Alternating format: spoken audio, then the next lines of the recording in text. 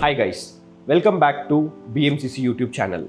So today we are going to be solving a very important and commonly asked organic chemistry reaction.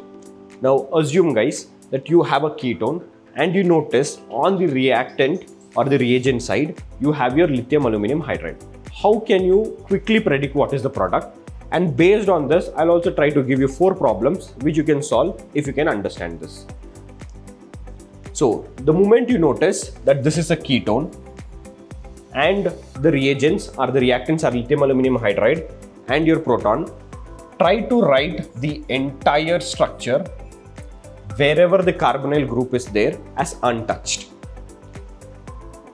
If you have your carbonyl carbon and extend that carbon to give you a hydroxyl group, convert the carbonyl compound into a hydroxyl group and just introduce a H. This is the quickest and the fastest way for you to predict what the product is if you ever notice this combination.